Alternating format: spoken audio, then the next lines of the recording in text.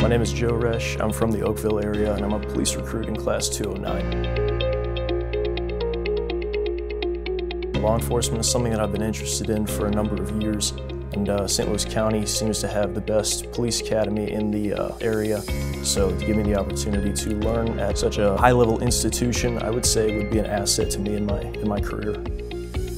I want to learn to be the most competent police officer that I can, how to interact with the public and also fellow police officers, how to make the biggest difference that I can. I'd love to see relations that are currently strained between the police and the public start to be repaired, which is something that takes lots of different people making that positive impact both on their personal level as well as departments as a whole.